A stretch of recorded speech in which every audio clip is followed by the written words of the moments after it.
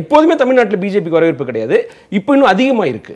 முதற்கட்ட கருத்தா எடுத்துக்கிறேன். முதல் சுற்றுல திரு ரவீந்திரன் துரைசாமி எப்படி பார்க்குறீங்க எஸ்ஏனுடைய இந்த கருத்துக்களை? தன் மகனை பொலிட்டிக்கலா பொசிஷன் பண்ண முடியாம திணறாரு, திக்கிறாரு, தவிக்கிறாரு. எப்படியாவது பொலிட்டிக்கலா பொசிஷன் பண்ண முடியுங்கிற அந்த ஸ்ட்ராட்டஜியை வந்து அவர் எடுத்தாரு. நல்ல செய்தி வரும்னு ராகுல் காந்தியை சந்தித்த போது சொன்னாரு.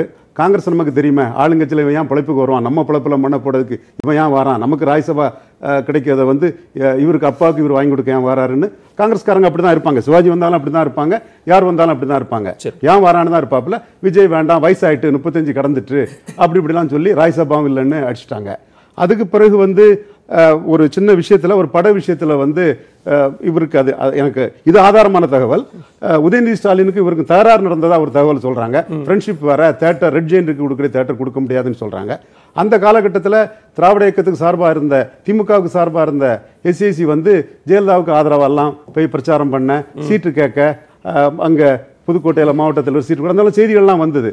அதற்கு பிறகு தனி மேடை போட்டு சைதை துரைசாமி கூட எல்லாம் பிரச்சாரம் பண்ணாங்க. But SA. சந்திரசேகர் ஒரு கருத்து சொல்றாரு. 2011 வெற்றியில விஜய்க்கு பங்கு இருக்குன்னு ஒரு இதுல கிளைம் பண்றாரு. அந்த கிளைம் பண்ணதான் உண்டு. கூட்டத்தோட ராமராஜனை தூக்கி அடிச்சவங்க ஜெயலலிதா. எதர் மீ ஆர் நோபடிங்கிறது தான் ஜெயலலிதாவோட வியூ. அப்ப இப்படி ஒரு கிளைம் பண்ணா விடுவாங்களா? சட்டத்துக்கு புறம்பாக அநீதியாக விஜய் பண்ண நலத்திட்ட உதவிகளை தாம்பரம் ஜெயின் காலேஜில் ஜெயலலிதா தடுத்தாங்க. அடுத்தபடியா தலைவா படத்துக்கு திட்டமிட்டு அந்த படத்தை வந்து கேரளாலாம் ஒரு பிரேக் ஈவனா சுமாரா போன படத்தை இங்க அடி அடின்னு இப்படி புரிஞ்சுக்கிறேன். விஜய்க்கு நிகழ்ந்த தொடர் புறக்கணிப்புகள், இந்த மாதிரியான நெருக்கடிகள், இதெல்லாம் தான் இப்போ எஸ்ஏசிக்கு இருக்கக்கூடிய அந்த ஹரி அவர் தொடர்ந்து உடனடியா 2021லயே விஜயை முன்னிறுத்தணும் அப்படின்னு அவர் எதிர்பார்க்கறது பட்டியல் இல்ல. ஒண்ணு முன்னிறுத்திட மாட்டாரு. அவருக்கு அது உள்ள விவரம் எல்லாம் அவருக்கு இல்ல. பொசிஷன் பண்ண தெரியாம திணறாரு, திக்குறாரு, தவங்குறாங்க. நான் ஆணித்தரமா சொல்றேன். நான் தான் பொசிஷன் என்ன பொசிஷன் பண்ணிருக்கீங்கிறத கேட்டேன். அதுக்கு அவர் பண்ண பொசிஷன் ரஜினி தமிழ்நாட்டில் தண்ணி குடிச்சவங்களாம் தமிழனி ரஜினிக்கு ஆதரவா பொசிஷன் பண்ணாரு. எப்படி வந்து மோடியை போய் பார்த்தாங்க, காத்து கிடந்த பிஜேபியில் சேர முயற்சி பண்ணாங்கன்னு சொல்ல மாட்டேன். ஆக அதிமுகவில் வந்து ஜெயலலிதாவுக்கு பிறகு ஈர்ப்பு சக்தி இல்லாத தலைவர்னு வரதெல்லாம் ஆசைப்பட்டாங்க அவங்க. பட் ஜெயலலிதா எப்படி நீங்க வந்து அண்ணா வந்து எம்ஜிஆர் அலோவ் பண்ணாருன்னா அது எஸ்டாப்ளிஷ்ட் ஆகாத பார்ட்டி, வளருங்கட்சி. 15% வரும்போது அண்ணாவுக்கும் எம்ஜிஆருக்கும் கருணாநிதிக்கும் பங்கு உண்டு. அதனால எம்ஜிஆர் வந்து வளருங்கட்சியில் பவர் பொலிட்டிக்ஸ் பண்ணும்போது காமராஜன் தலைவர் அண்ணாவின் வழிகாட்டின்னு எம்எல்சி எல்லாம் பண்ணும்போது வளருங்கட்சி இவரை தள்ளி விட்டா நம்ம பாதிப்போம். இதெல்லாம் எஸ்டாப்ளிஷ் பார்ட்டி. சரி, இப்பவும் கூட இன்னைக்கு கூட எஸ்.ஏ. சந்திரசேகர் வந்து ராங் ஸ்ட்ராட்டஜி தான் பண்றாரு. இன்னைக்குள்ள ராங் ஸ்ட்ராட்டஜி சிவாஜி கணேசன் பண்ற ஸ்ட்ராட்டஜி மாதிரி தான், இன்கன்சிஸ்டன்ட். சரி, நம்ம இப்படி புரிஞ்சுக்கலாமா?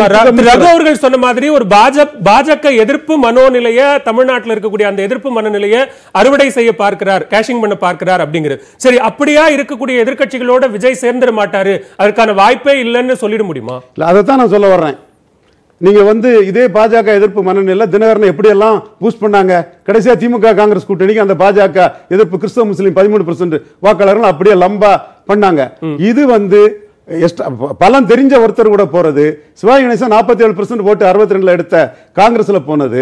தோத்து வந்து ராசி இல்லாதவன் ஜெயித்தாலும் வந்து சிவாஜிக்கு அந்த கிரெடிட்டை கொடுக்க மாட்டாப்ல. இப்போ வந்து திமுக வந்து 38க்கு 39க்கு 30 எடுத்து வெற்றி பெற்று இருக்குது.